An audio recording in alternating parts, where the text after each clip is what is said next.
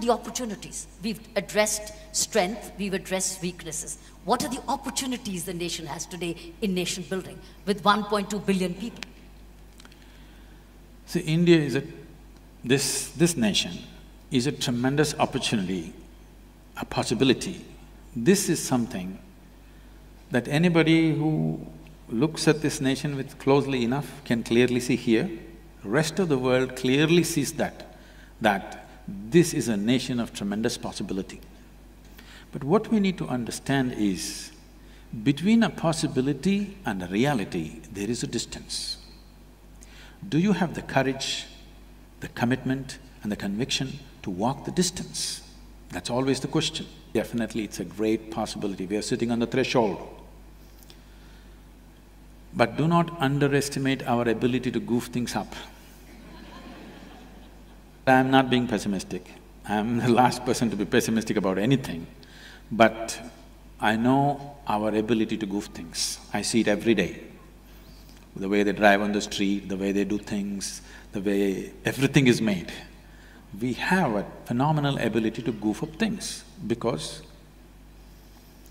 we are too much genius with very little organization. Yes, everybody thinks he's a genius. If you go sit in a tea shop, in a street side, in a rural India, no, I'm not talking politics. If you sit in a tea shop in somewhere rural India, street side, because I've driven across the country, I've sat in dabas and tea shops so much. I've crisscrossed India on my motorcycle, so I lived in dabas and tea shops all the time. So, you will see the guy who's making the tea there, he will be telling how Tendulkar should have made the right shot. How how his technique is not good, he's doing a wrong approach. Or Kiran Bedi sitting here, how he could have bowled. Whatever, these kind of things. He will be talking about how the Prime Minister should have run the country differently. Only problem with him is he does not know how to make good tea. Okay. So, this is a problem, we're too exuberant. A society like this is generally considered a high context society. We're too much context, not enough content. It's a very beautiful way to exist on one level, but if we do not organize, if we do not focus this natural exuberance of the people, a certain intelligence which is freewheeling intelligence, you will have a chaotic situation which seems to be going somewhere but not going anywhere. It's like a whirlwind making its own rounds. So it needs a little forceful engagement of pushing it in a certain direction. A little authority to push it. People don't understand what powers India. It's powered by itself. It's just like a whirlwind, but you must be able to direct it in the direction that you want it to go. That needs a little bit of authority. But we picked up all kinds of fancy ideas. We don't like authority, we don't like any kind of authority. We would like to go all over the place. Just see, the driving on the street is a clear demo. I'm not talking about authoritarianism, but a certain authority which organizes this whirlwind of chaos is needed for this country to push it in one direction, otherwise we'll keep going round and round. We've been sitting on a threshold. For me, the economic development that everybody is talking about, I am not thinking about how you can transform your life from Maruti to Mercedes, that doesn't matter to me. I'm not against cars, I like them but that is not the thing. There are over 600 million people. Today night, after this is over, when we go wherever we go, the table at which we sit, there will be a choice of dinner that you and me can choose. There are 600 million people who have no such choice tonight. The child who has to go to school tomorrow, he is not eating what is necessary for him to go and remember who is Mahatma Gandhi's wife. He doesn't care a damn, because he is not eaten right. The woman who carries a child in her womb doesn't have the necessary nourishment to bring out something that's worthwhile. Now, this can change in next 5 to 8 years' time if we handle things right. And it matters that we handle this right.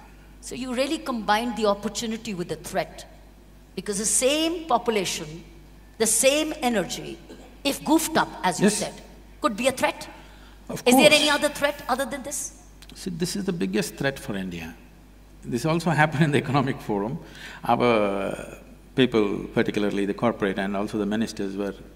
everywhere you hear this, I think everybody is repeating this chant, we are the youngest nation in the world, we are the youngest nation in the world. I sat through this and I was amazed why everybody is gloating about we are the youngest nation. So I asked them, what happened to the old people? They said, what? No, we are the youngest nation. I said, that's okay, but what happened to the old people? Yeah. I want you to know in India, nobody gets old. People die young. That's why we are the youngest nation in the world. Yes. It is a tragedy that we don't have old people. But this tragedy can be turned into a tremendous possibility right now because compared to the rest of the world, we are a youthful nation, we have the opportunity to power ourselves into well-being. But we must understand why we are the youngest nation. Suppose we are saying right now 60% of the population is below 30 and we are very proud. Tomorrow you find 60% of the population is below 15. Something wrong has happened or no? Why are we not looking at it? We've not run it properly. Why don't we see people are not growing old, people are not living… My great-grandmother lived to be 113. Nobody is living like that. Everybody is dying in their 50s and 60s or even less. So we have the synergy of youth right now. Though our poets are eulogizing many things about the country, I want you to understand for 1.25 billion people, you neither have the land, nor mountains, nor forests, nor rivers, nor even a piece of sky for 1.25 billion people. If all of them have to live in decent housing, almost literally, huge occupation will happen, there'll be nothing left. The only reason why we seem to be managing is because they're living like cattle packed up in one room, 12 people are sleeping, we're managing. If every one of them has to have a decent bedroom, you won't have place. So only thing that you have is people. If you have this population educated, focused, balanced and inspired, we are a miracle. If you leave them uneducated, unfocused, uninspired, unskilled, we are the biggest disaster waiting. Do we need money for this? We have the money. We have the money, we have not had a determined leadership. What is been lacking is leadership. Because I'm not somebody who takes any political stance, but I'm just looking back, I'm seeing, leave the first 25 years after independence. They did whatever best they could do with little that they had and it's a heady times, okay? But after the passing of Jawaharlal Nehru, we've not really had a prime minister. In the sense, somebody always except that Lal Bahadur Shastri for a short period and maybe Narasimha Rao for a little period, which was… government was tottering all the time. Rest of the time, somebody becomes a prime minister only because somebody dies and Indian emotion, like a cinemite, overtakes everybody and somebody's daughter, somebody's son, somebody becomes the prime minister. We've never really had someone who has roots in the nation, who knows what this country is and who's burning with aspiration to make this nation something. We've never had that. It's only by default that people have become prime ministers in this country. But don't the leaders come from within the community, within the people?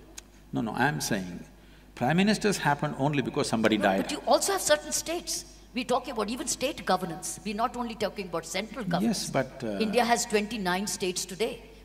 It's state governance. Look what's happening with Uttar Pradesh today. Uttar Pradesh, what is happening? It's a leadership which was elected 2.5 years ago with overwhelming acceptance. What happened? It come from within, but what's gone wrong? What is the present state? I'm not saying gone wrong or right. So aren't people responsible for it? No, we are a democracy in paper.